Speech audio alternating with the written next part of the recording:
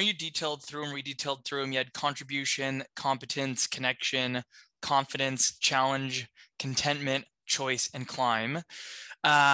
I think most people would probably get the top four. Could you dig into a bit on challenge, contentment, and choice, and like why those rank where they are above climb? Yeah, well, and what's really stunning to me, I have to say, is that since doing that research, every keynote I do, every workshop, I have people do some sort of self-assessment and we do a poll.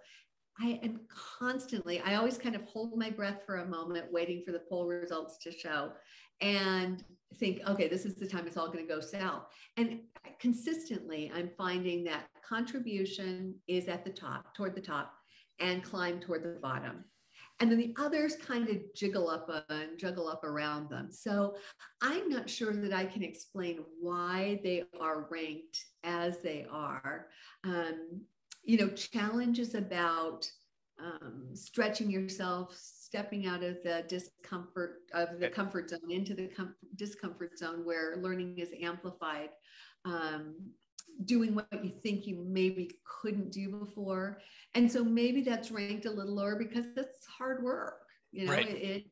It's tough to make yourself intentionally uncomfortable, to take on stretch assignments and special projects and things that tax you more.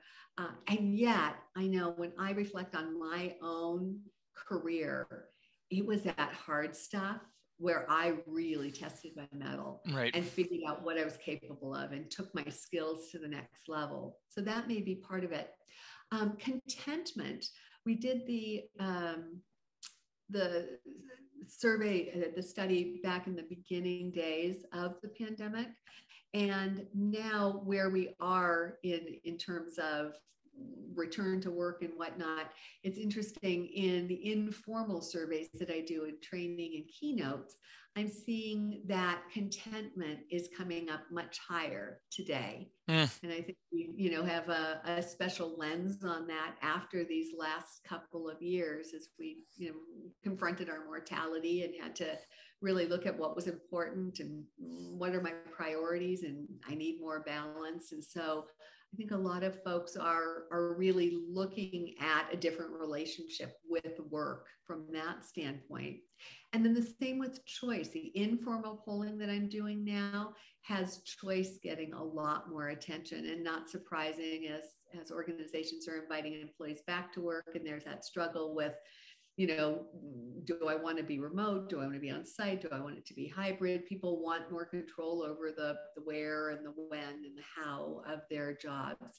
And that can be a powerful opportunity for growth when we expand someone's decision-making authority, when we expand their autonomy.